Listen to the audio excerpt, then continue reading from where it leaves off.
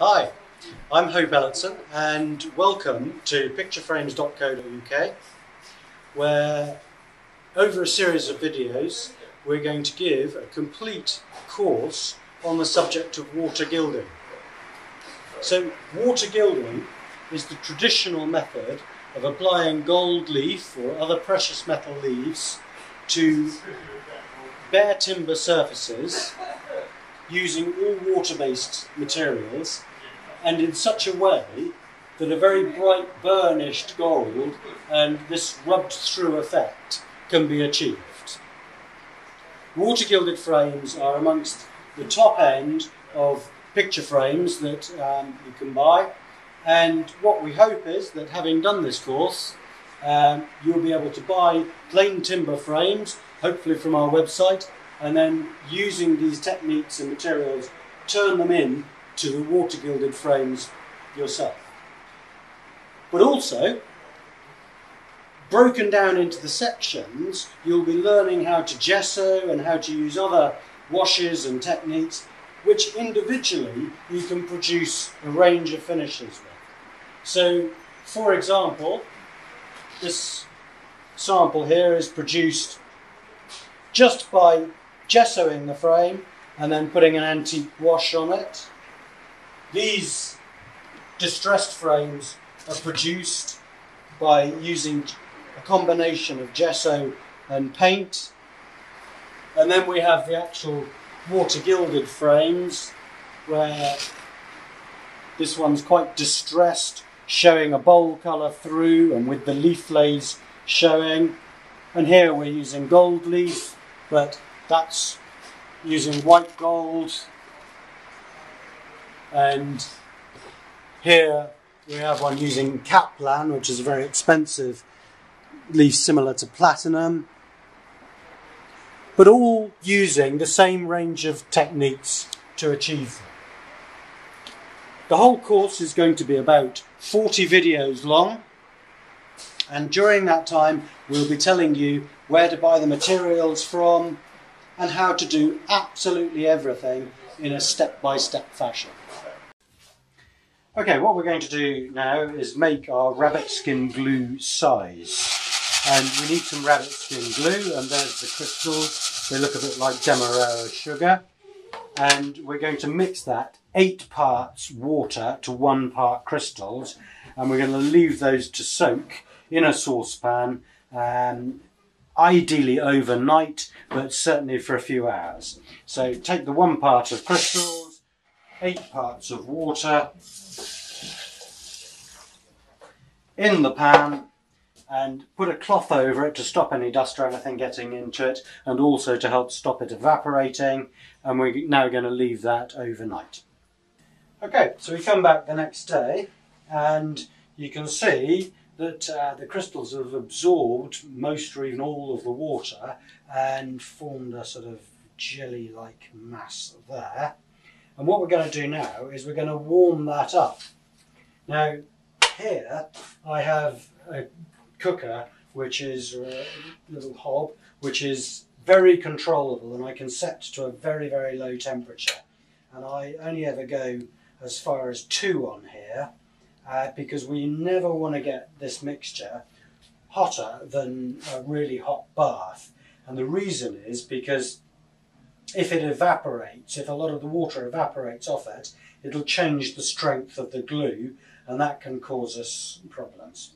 So if you don't have access to something like this, then what you could do is make a bain-marie, which is basically just putting your container inside another container which is full of hot water, and you could control the heat much better like that if you wanted. So now as I do this, I'm going to stir constantly, and let me introduce you to the kind of brush we use for this, which is called a string-bound fitch. And a fitch is that style of brush, but the string-bound bit is extra important because we're going to be putting these in so much water and everything that the metal ferrules on a lot of brushes tend to give out after a fairly short time. So we use these brushes for gesso. So constantly stirring that as we warm it up, and then after a while we're going to get a nice clear mix. Right, so now that's warmed up nicely, and remember, no hotter than a hot bath, so that's okay. And if you just feel it, you shouldn't have any lumps or anything left or granules left. It should be completely smooth, and in fact you'll find it's quite sticky when you feel the consistency of it. So now we're going to take that, and here I've got the frame which I've prepared, given it a nice sand, make sure there's absolutely no glue or anything on the surface from joining the frame, and well prepared to put the size on. And we're going to give it a neat coat of the rabbit skin glue size, making sure that I work it into all the nooks and crannies in the frames and get right inside the sight edge there, all over the face of the moulding and right over the back of the moulding there, so it's all covered nicely. And again, using the string bound fitch, I'm working it in as much as I can into the grain of the wood. Now what this is doing is it's forming a base for our gesso, so we're actually working the glue right into the grain of the wood so that the subsequent layers will have a key to stick to.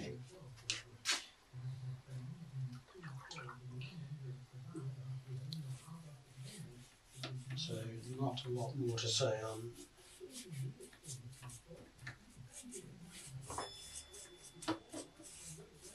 that. Now this will take about 2 hours to dry, so after we've done this coat we're going to do a second slightly different coat, but it will take at least 2 hours, and this needs to be thoroughly dry before applying the second coat.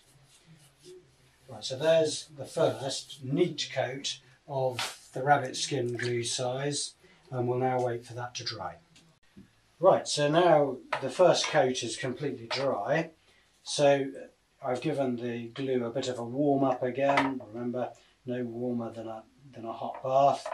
And at this stage I'm going to put some of that aside, and quite a reasonable amount, probably a bit too much actually, about that much. And we'll need that for various tasks later on in the process. Now this, because we might not come back to it for a few days, I put in the fridge because it is an organic thing, so it'll prolong its life if you keep it in the fridge. So I'll put that in the fridge in a bit.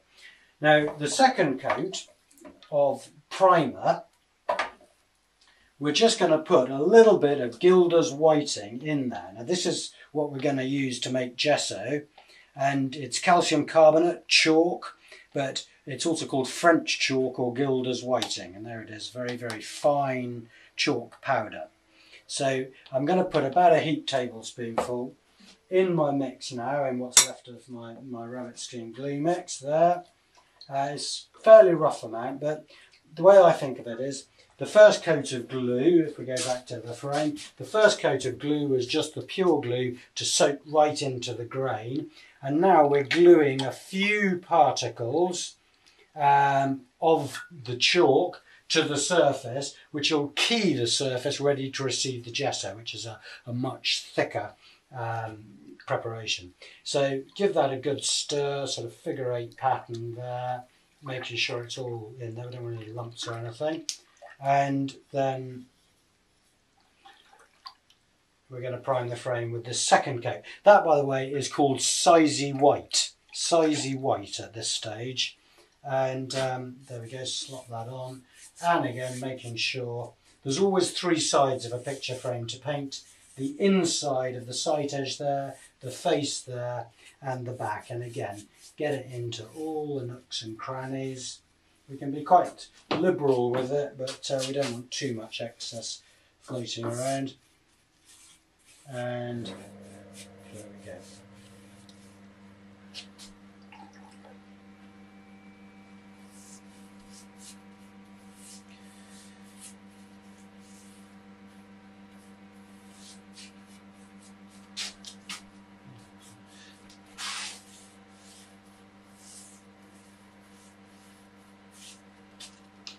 Okay, so working it all into every little thing. Then when I've finished this, I'm going to leave this overnight to dry because it wants to be completely dry. And then tomorrow we can put the gesso on here.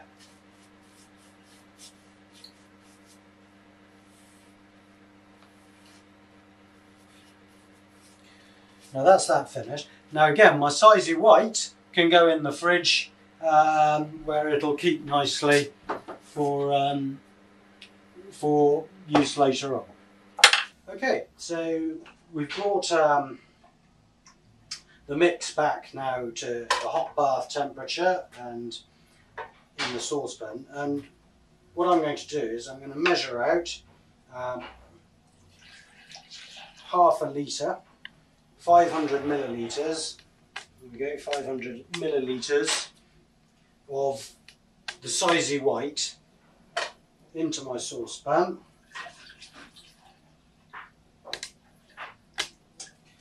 And I'm also going to measure out 600 millilitres of the Gilder's Whiting, the French chalk, and I'm going to pour that quite gently, because the more sloshing and so forth we do, the more bubbles we're going to create in the mix. So I'm going to pour that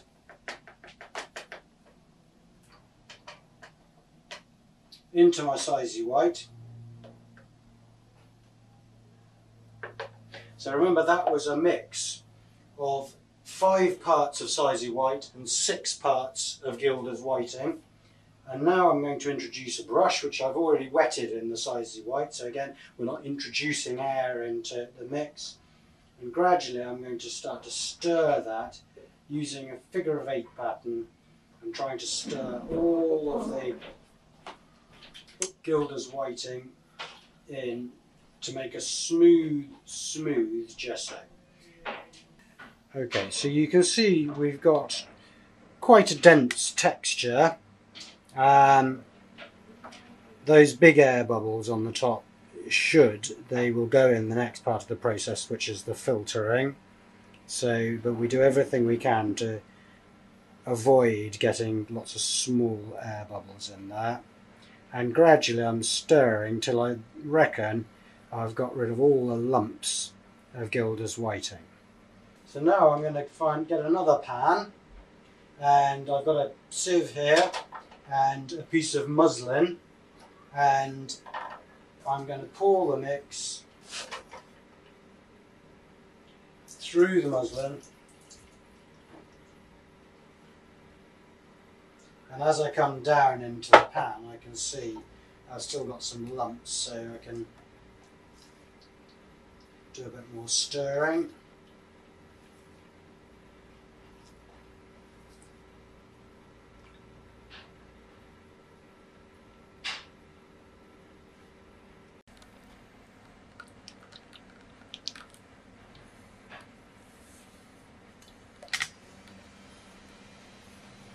So once we've got everything into the muslin there, we can just work it through, just sort of stirring it through. Okay, all our used bits and pieces we're going to wash with some warm water, and what we're left with here is a nice smooth paste or gesso, the consistency of double cream. And throughout the whole process we've kept it at the warm bath temperature. Now at this stage I wanted to show you, this is a proper bain-marie, and you see it has a jacket of warm water there, and a cast iron pot. So we could work with this and it will keep the gesso warm for a good long period, and we can decant off into there. But generally speaking, because I've got my very controllable cooker and I've got quite a large volume of it in the pan, this will stay warm enough for us to work. But we have to be very aware not to evaporate any of the liquid off because we don't want our mix to change strength throughout the process. Okay, so now we're going to put at least 4 coats of the gesso onto our frame, and the first coat we work in so that we're really trying to get it in again to the grain, and remembering to get all 3 sides that we need to coat and really working it in to every nook and cranny. Not forgetting the back of the frame, side of the frame if you like, and not forgetting the sight edge of the frame there.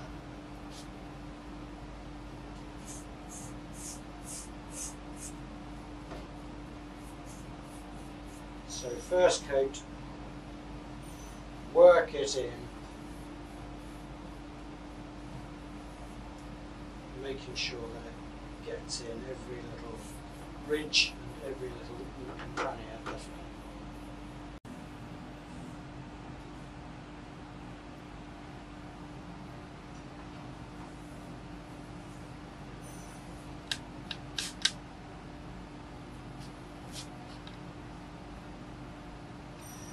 Now, each time I go into my pan, I'm just giving it a very gentle stir, and I'm not allowing the brush to drip into the pan. I'm just pulling off the excess up the side of the pan there.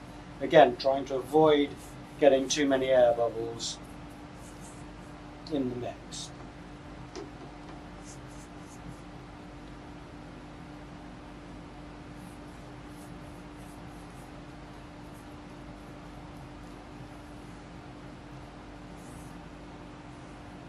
Now the second and subsequent coats, they go on while the gesso is still wet, but after it has dried to a sort of first stage, what I would call flashed off, whereas it's dried on the surface but not right through.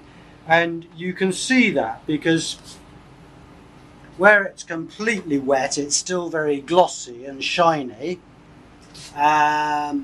But in some parts now it's gone matte and a duller colour, and that's the right time. When it's gone that matte, duller colour, that's the right time to put the next coat on.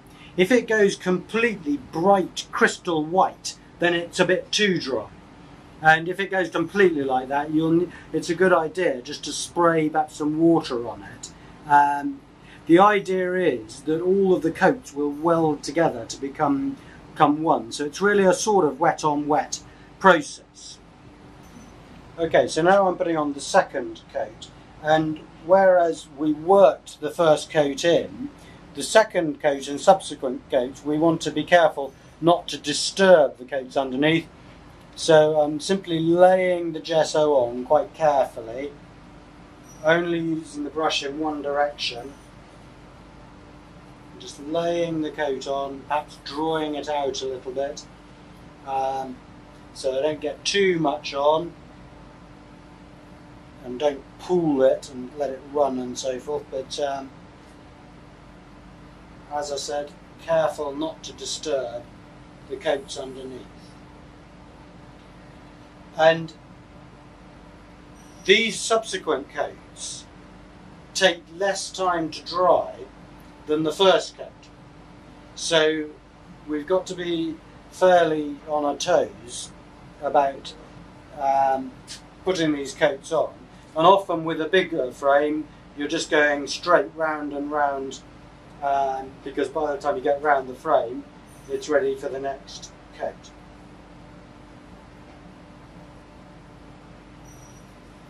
And as I said before, we're going to go round at least 4 times, at least 4 coats.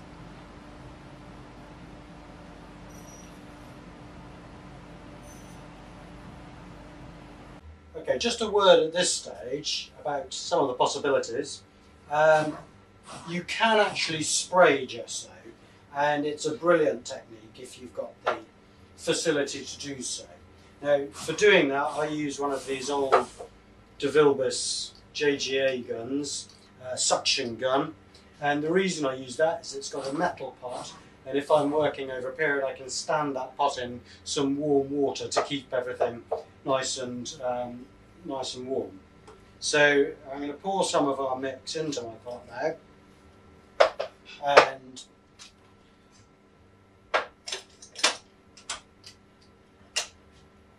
move over to the frame, and obviously we want the proper extraction and everything, so put some fan on there.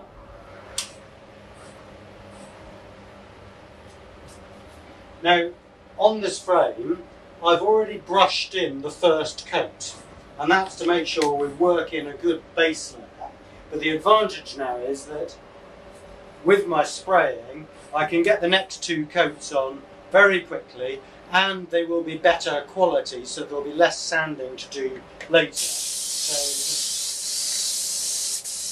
just get a nice spray consistency.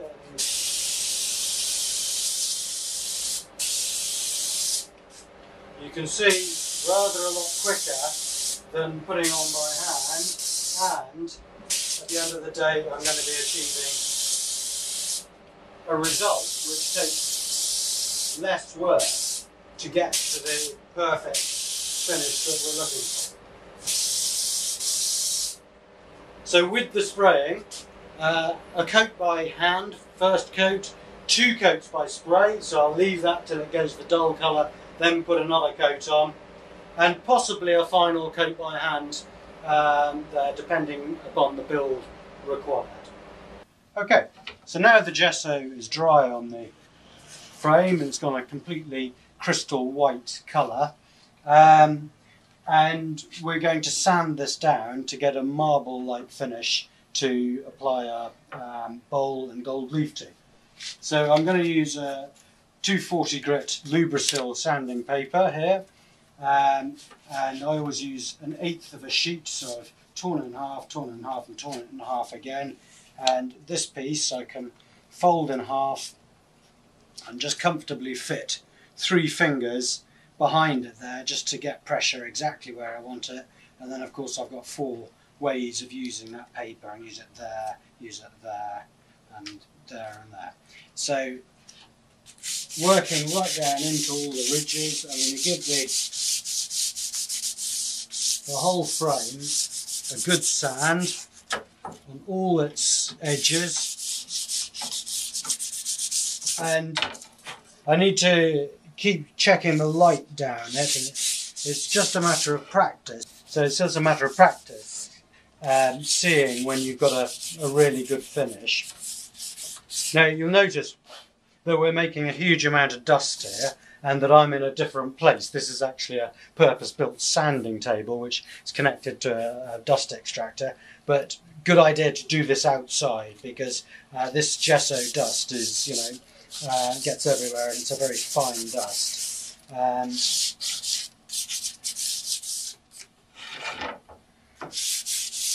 Okay, so once we've sanded the frame nicely and got it as good as we possibly can, without obviously going back through to wood, but there is another process which we can do now to get it even better, which is called water polishing. And what I've got here is some water and about a foot square piece of old cotton sheet, well worn, well washed cotton sheet, and I'm going to dip half of that in the water.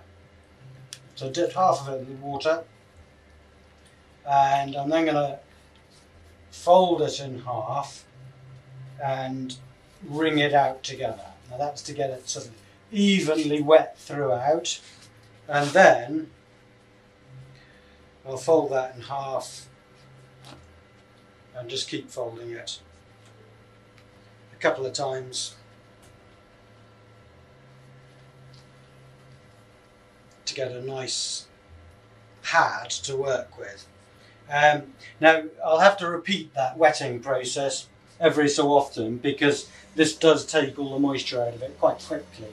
But you'll find that if you rub that over the surface, just takes a little while, then suddenly it'll go, and the gesso will re-soften and start to form a slurry. And the idea is that you work it to get that slurry into any remaining little pinholes or little dimples or cracks or any little imperfection in the gesso, and that really will leave you with a marble-like surface. Okay, so when I've finished water polishing, it'll take a couple of hours to dry, and again, you know, I want it to return pretty much to the crystal white colouring before the next stage, which is applying bole. Okay, so the next thing we're going to do is make our bole, and this is bole, and bole is a natural clay, but you can see that it comes in a range of colours, and the most common ones, the most used ones, are these two here, the red and the yellow. And for perfect gilding, we always give it at least one coat of yellow first, and if you're doing gilding of ornate things and so forth, that's so that, partly, so that if you miss any areas, the yellow will help to disguise, it'll simulate the gold in any areas you've missed. But also, yellow bole has particular characteristics, which it flows very well and helps just to give an extra perfect base before putting on the other boles. Now what I'm going to do is I'm going to take one level tablespoonful of that yellow bole out of that and put it in my pan. I haven't actually got any heat on, but I have had a little bit. The pan is just warm, and again, we don't want to get this hot. Just keep it warm, sort of a little above blood temperature, and certainly no hotter than you'd have a bath. And with that, I'm now going to put 3 parts of my rabbit skin glue size to. So there's 3 parts of the rabbit skin, the original rabbit skin glue. Remember I said right at the beginning, put some clean rabbit skin glue aside, clean size aside, and that's what it was for. And then I'm just going to put 1 part of water in here. So that was 1 part of the bowl, 1 part of water, and 3 parts of the original rabbit skin glue size. And now, using a nice stiff string bound fitch, I need to really mix that up. And can take a little while to mix this up. Now when I've mixed it as well as I possibly can, if we want to be absolutely sure we're not going to get any lumps, which you might do with the yellow, but certainly with the red, we can filter it through the muslin. And I'm filtering it here through a piece of muslin and into a old soup tureen, which I can then keep warm in a pan of hot water. So taking that now, and we've dusted all the sanding dust off our frame and water polished it.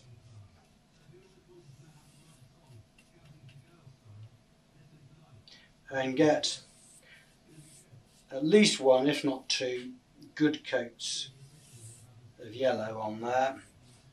At this stage we can still use the string bound fitch.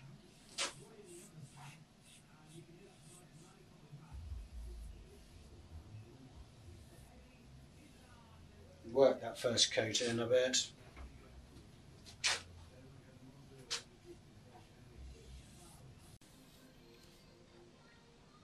And then when we've finished this, you'll be able to see very clearly when it's completely dry. It goes more matte. And you do need to wait until each coat's completely dry before putting the next coat on. So that's now got 2 coats of yellow bole on it, and at this stage I might want to give it a very, very light sand, and I'm using here some 1200 grit paper, which you get from like a car accessories place or something, and just to really take any tiny little bits of nibbing or whatever off the surface, but we're not looking to actually remove anything at all. And now I'm going to give that 2 coats of the red. So I've got some red in my bain-marie here, and remember we've filtered this to get a really, really smooth bowl. And notice now I'm not using the string bound fitch anymore. I'm going to use one of my either my sable brush here or a broad watercolour brush, so that we get a really even application of the red bole, and just lay that on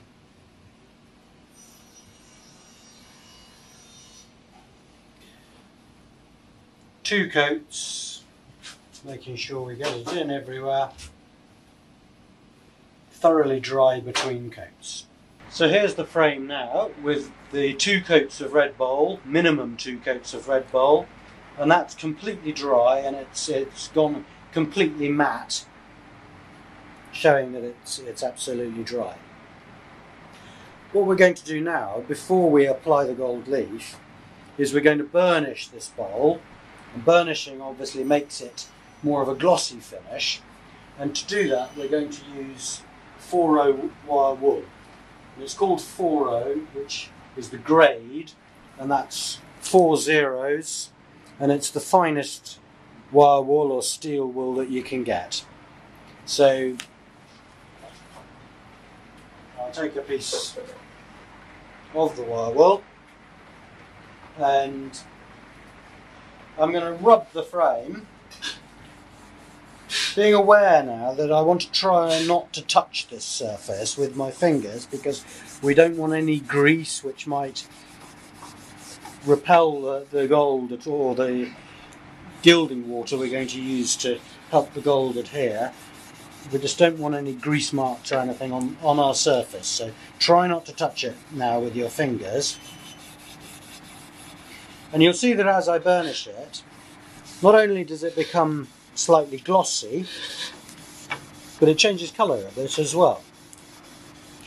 And in fact, if you're using gold in conjunction with colours in your finishing, the bowl is really the best way to get those colours.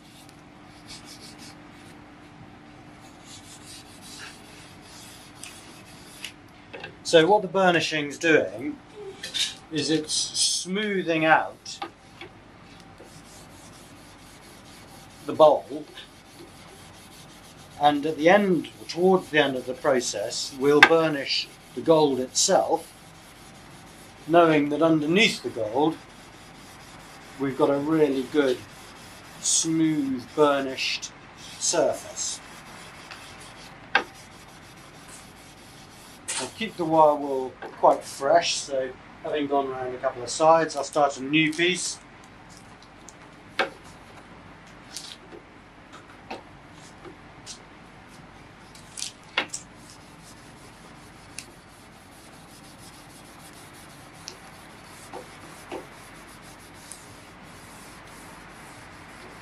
And notice how there's quite a bit of dust coming off, or particles of the wire wool coming off the wire wool, and we want to make sure that we get rid of all of these before we go ahead, otherwise they will rust into our finish.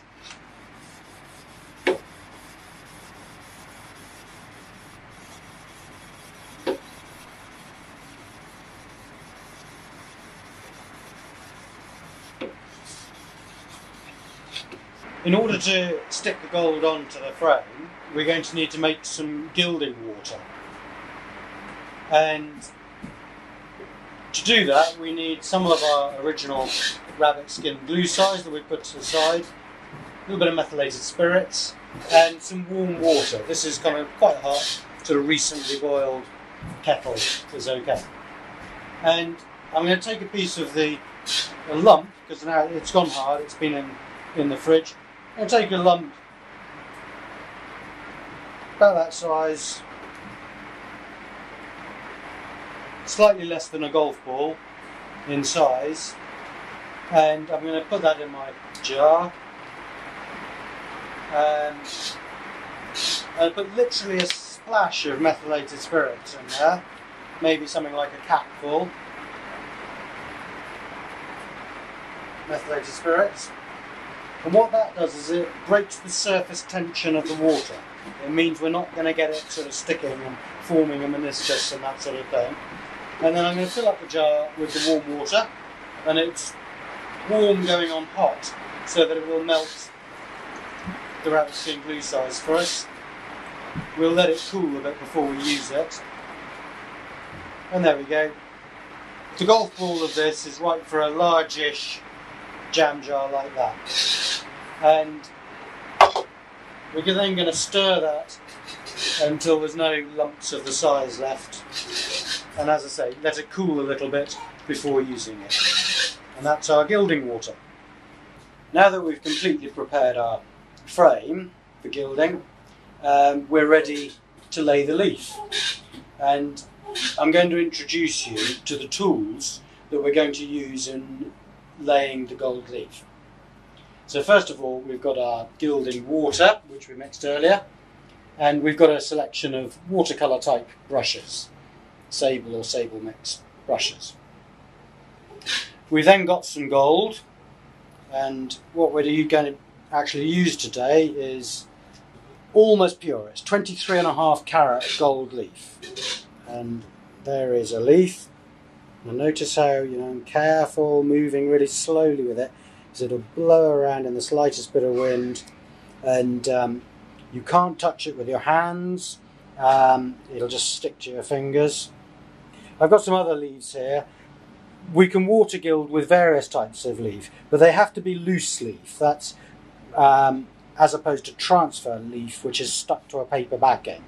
But this is some white gold here, which is about 12 carats. So it's about 12 parts in 24 of gold, and it's got nickel and some other stuff in it, and gives you a nice bright silver type finish. And this is actual silver leaf, which is subtly different in the finish it gives, and tarnishes quite easy, which we can use. We can actually artificially tarnish it and get some beautiful finishes with the silver as well. But different types of leaves there. And here, there's an old book that I finished with.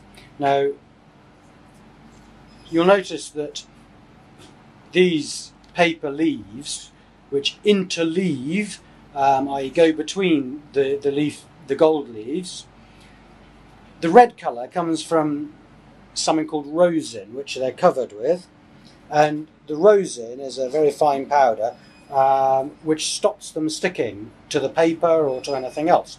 Now, make sure that when you finish with some books, you keep a few old books, because we can use these bits of paper to rub the rosin onto other things to stop the gold sticking to them, as you'll see. This is our gilder's cushion, sometimes called a pad, and it's a goatskin covering over a cushion, and we use this to prepare and cut the leaf. It has this parchment backing to stop the wind blowing the gold around, which never behaves itself and stays where you want it to. So I suggest you make something like my little bit of cardboard here, and just make something that fits in the back there and keeps the windshield up where you want it. This is our gilder's knife, which is a specialist stainless steel knife, very straight, flat blade, obviously used in conjunction with the cushion. And I've got some Vaseline here, which I use to grease the tips, which is the next bit we come on to. And these are our tips, our gilder's tips. That's a whole one there. and it's made from squirrel hair and very fine row of squirrel hair, exactly the same length. We use that to pick up the gold. As I said, that's a whole one, but here I've got some that I've cut up a whole one into smaller bits for smaller tasks, for more delicate tasks, and I've just wrapped the ends with tape to make sure they stay together. This is called a quill, you can see, because it's got a quill on there. Small brush we use sometimes for just tamping little bits of leaf into place, and also for the same sort of task. This is standard supermarket cotton wool, and I've got a few balls of that I've just scrunched into balls the size of a ping pong ball there. And that's our tools. So as I said, we keep an old book, and what I'm going to do now is I'm going to rub carefully. I don't want to get my fingers on the bit I'm rubbing too much. I'm going to rub all over our cushion with some of the old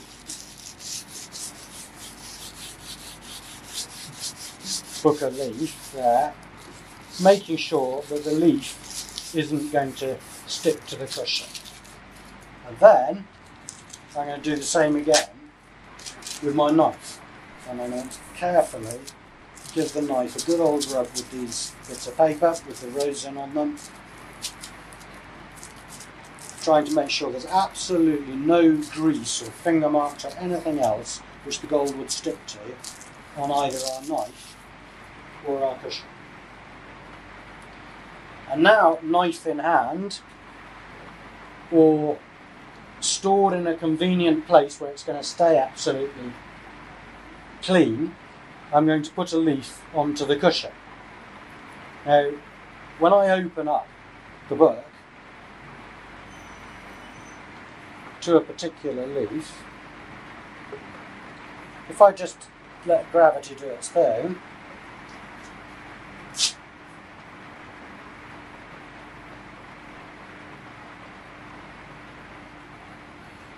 well, what happened was one shook itself out from later in the book.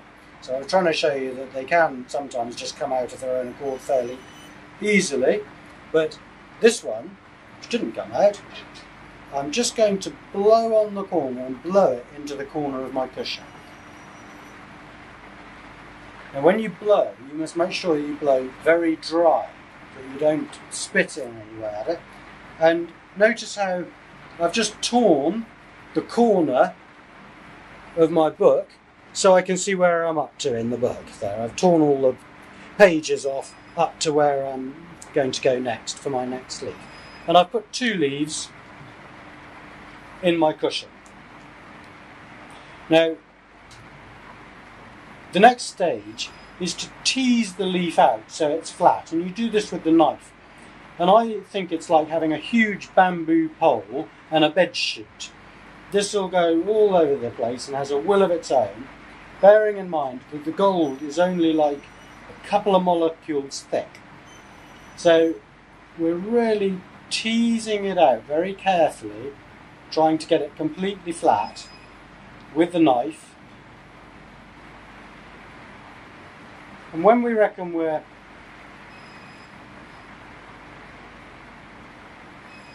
%90 there, if I blow right in the centre of the leaf, again very dry,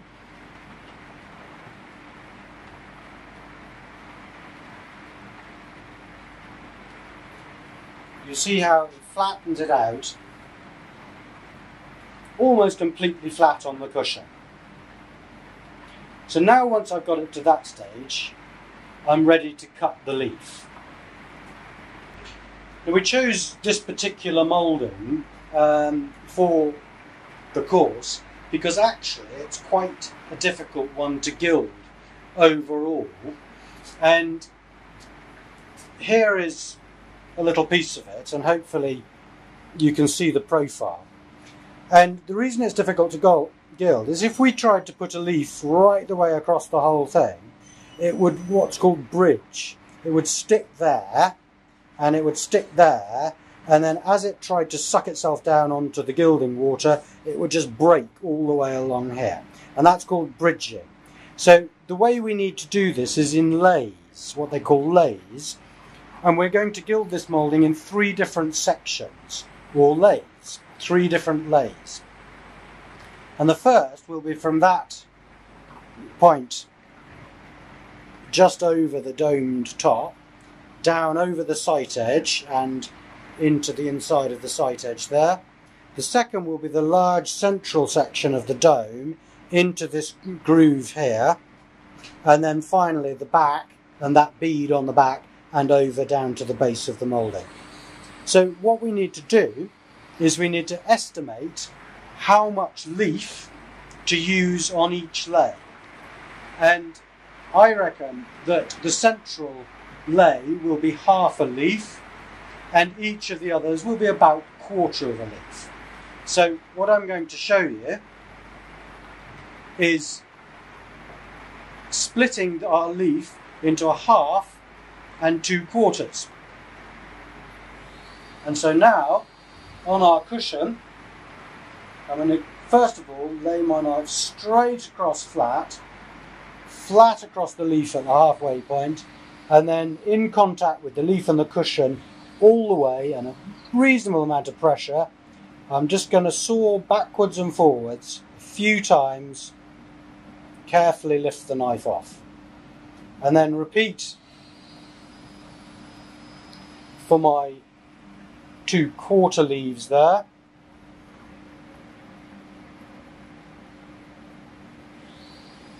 And I've now cut the leaf in 2 places, giving me 3 different bits of gold. Now, in a lot of gilding videos and so forth, you might see people rubbing the tips in their hair. And this is called greasing the tip. It's putting a little bit, a very small amount of oils on the squirrel hairs so that the gold sticks to them but doesn't stick to them too much. And the grease in your hair, for some people, does that trick. But I obviously wash my hair too often because it doesn't work for me. So what I do is I get some Vaseline and I rub some Vaseline into the inside of my forearm, and that amount of Vaseline will now last me, rub it well in, that will now last me for quite a decent session of gilding. And having rubbed the Vaseline into my forearm, just rub both sides of the tip a few times on there, and that should be enough now to pick up the gold. So I want to keep the gold in a forward position on my cushion so that the parchment's not in the way.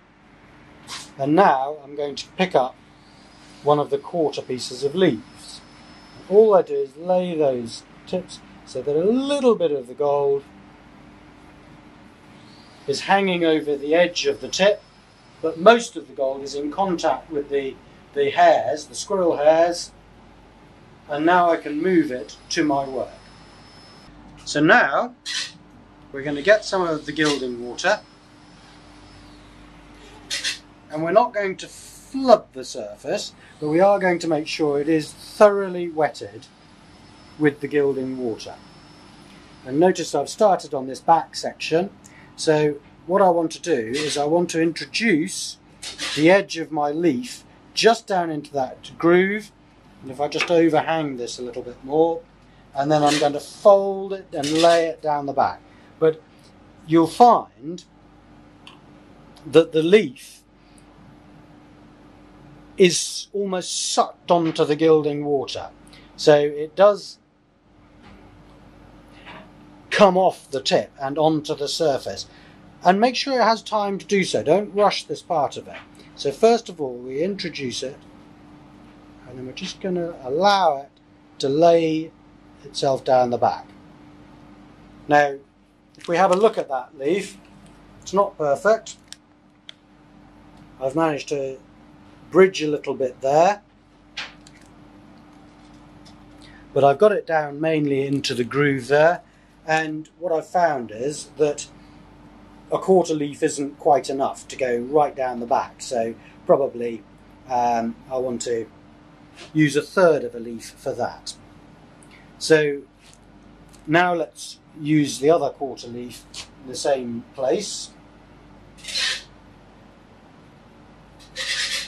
And again, what I tend to do is wet well in front of myself. So I've wet it once already. And what the gilding water's doing, as well as having a bit of a glue in it itself, it's re-softening the glues in the bowl. So we'll lay that one like that. And just allow it to soak down, and you can see that's... I never tend to get my first one absolutely right, but the second one's normally getting into the swing of things and starting to go better. So I've just laid one of the central leaves now, so that we can talk about the next bit, which is overlapping the leaves. Now, I've brought a couple of samples. One of them is a white gold one, but it just demonstrates the point here. And here on this sample, I don't know if you can see there, there's a very, very thin overlap line where 2 leaves have overlapped each other, and that's what will happen if you don't necessarily put more gilding water on top of the earlier leaf. Whereas if you go quite heavily on top of the earlier leaf, then you can get quite exaggerated leaf lays, they're called, which is where you see effectively a double layer of gold, where you've got 2 bits of gold on the frame. Now I wanted just to show you these samples before we go ahead and lay our next leaf. And I've prepared 2 half leaves on my cushion there, and get that ready to go. And I'm going to go for the quite exaggerated leaf lay, and so I'm going to wet well ahead of myself on the, and initially look just up to the leaf, but then just very carefully just going to get a tiny bit of the gilding water on top of that earlier leaf.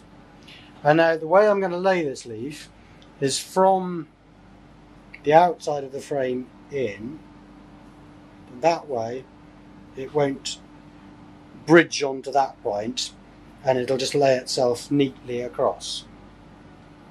And now at various stages I can use my cotton wool.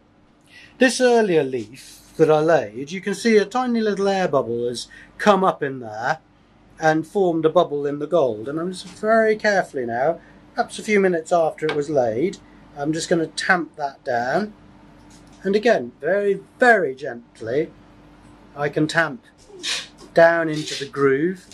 And also maybe if there was any bridging across the groove here, I could just use my quill just perhaps to allow the gold to fully get down in there. And we'll keep going back over what we've done and tamping as it dries out. Just keep going back over and tamping with the cotton wool to get the leaf down. So again, the next leaf,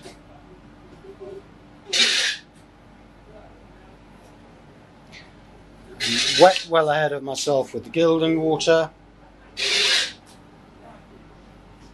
carefully just up to where I left it off on the last leaf, and very carefully, a tiny bit of the gilding water on top of that leaf, from the inside out. Allow it time to suck on. I'm not careful, a tiny bit of bridging there, so just push it down into the groove. Quill.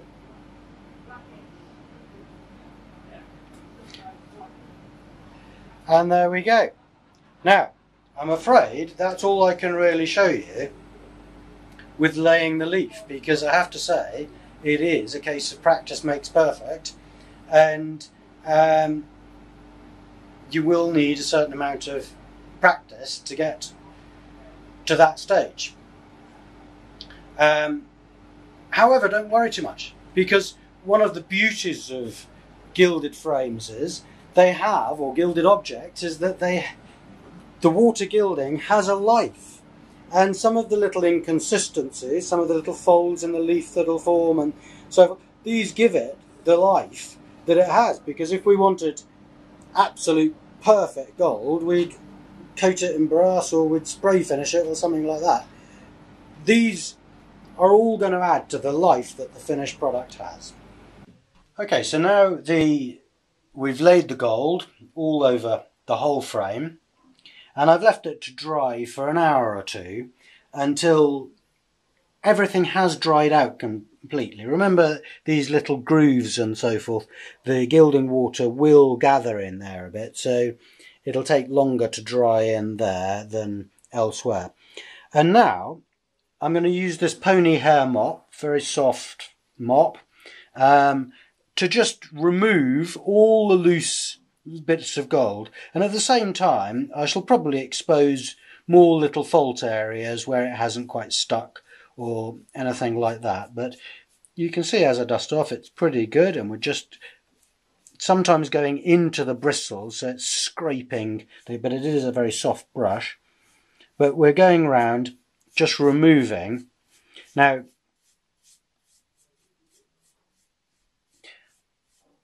removing all the loose bits of gold and digging down into that groove all the way. And you can see some are actually left, some little bits of faulting are left, so that we definitely have something to look at in the first part of the process. But I'm going to go right the way around the whole frame, doing that with the mop, just getting all the loose gold. And if something is going to come off, we want it to come off at this stage so that we can fault it in. So now that I've dusted off all the excess bits of gold and loose bits of gold off the frame with the pony hair mop, now I'm going to fault in any little bits that I'm not happy with. And you can see there are some bits of the Red Bole still showing, and some little bits of bridging and so forth in our area that we're going to work on. And on my cushion here, I've cut a leaf up into lots of small bits and different shapes and sizes, but basically cutting into lots of little pieces, in this case sort of 1.5 centimetres by 0.5 centimetre. And I'm using my smaller tips, possibly my smallest one, because we're just faulting up. So let's grease that up with the Vaseline, and so I can pick up a little bit there. And what I tend to do is work my way around the frame, pick up a bit and find a fault that's about the right size for that bit. So let's do a nice obvious one. I just have to move that over a fractionally. And I'm going to work on this section here, which my piece will cover. And still with the gilding water, but now I'm using a tiny little pencil brush, and I'm quite dry, and I'm literally just going to make sure that the bowl is wetted there, and we're not trying to really flood the area in any way, just to make sure that the gilding water's on covering the area in question. And then I'm going to just lay that down on there, and straight away, because it's very dry, it's quite dry, I can tamp that in with my cotton wool straight away, and that will not take very long to dry.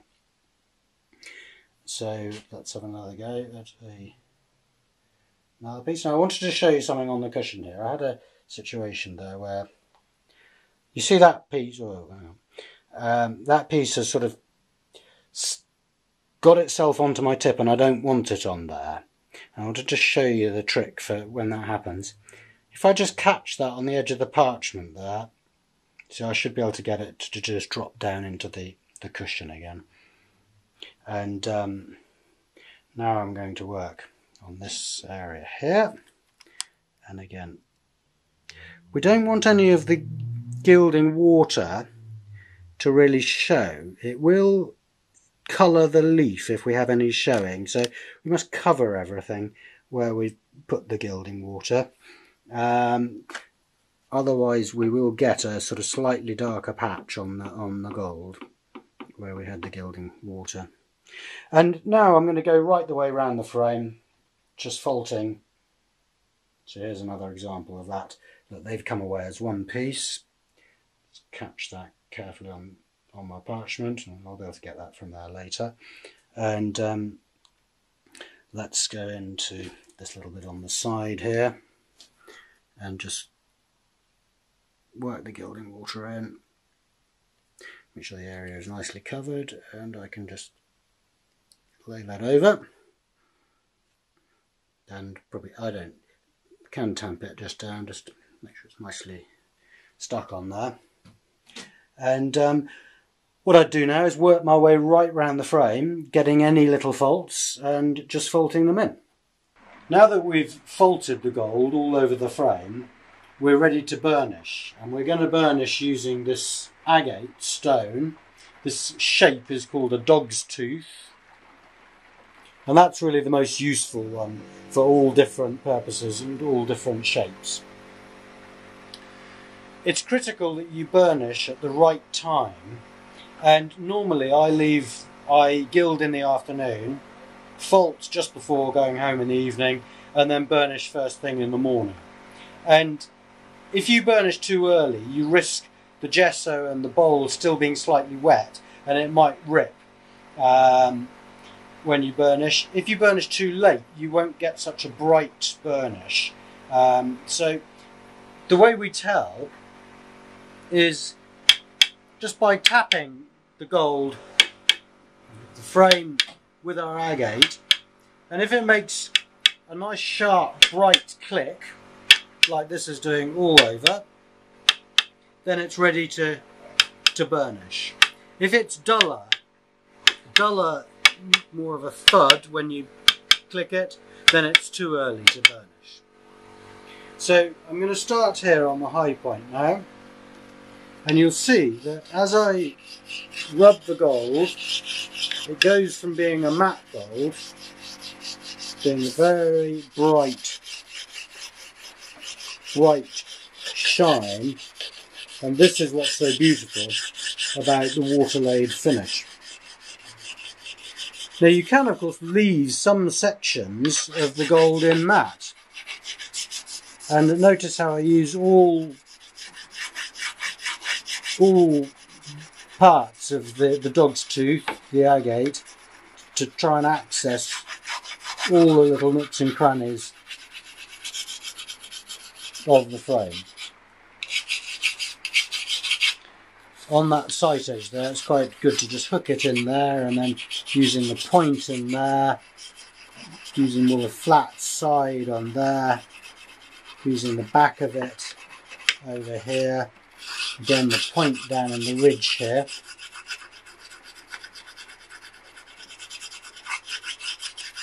And hopefully you can see how we're getting a really beautiful sheen now on the gold. Let's try just changing where we're working and the angle of the light a bit. Work on this section.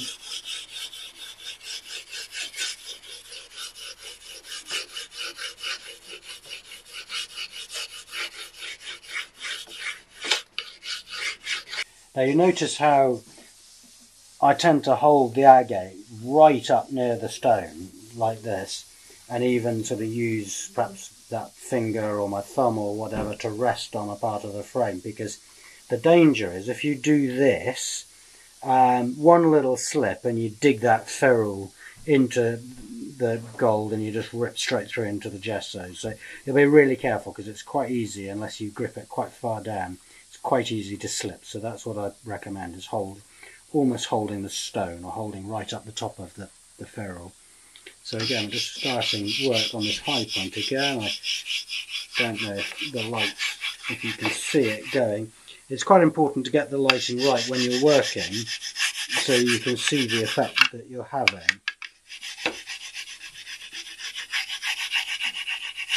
And as I say, just keep moving the stone around the agate so that you get all of the different parts of the profile nicely burnished.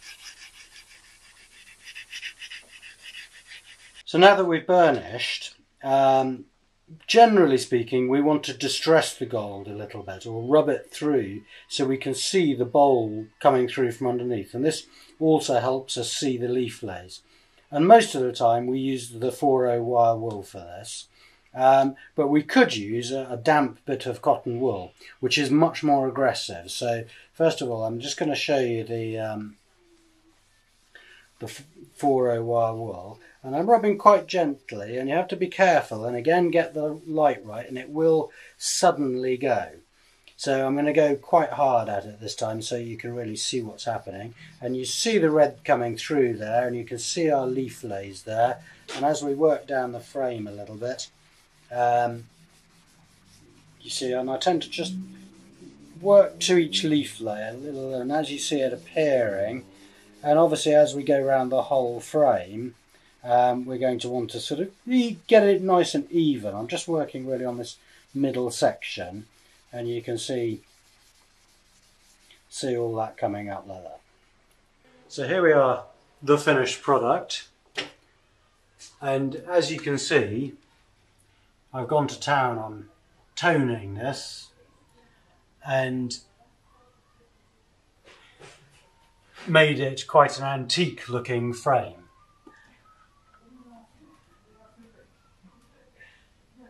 And the purpose of going to this extent is to show you how much you can actually do.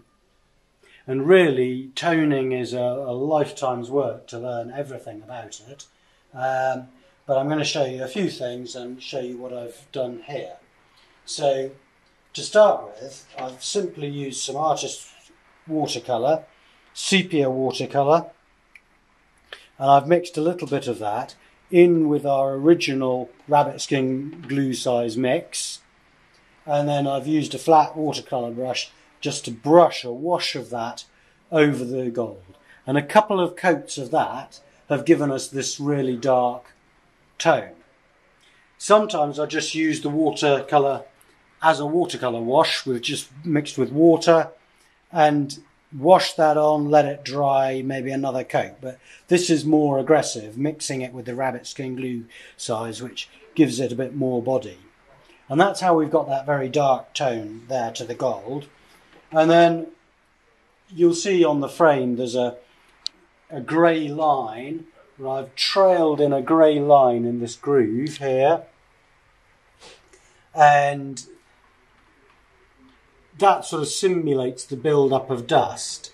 And to get that, I've used some rotten stone, which is this fine abrasive grey powder, and again I've mixed some of that in with some of the rabbit skin glue size and just trailed it into that groove a couple of times till I got the build-up that I want.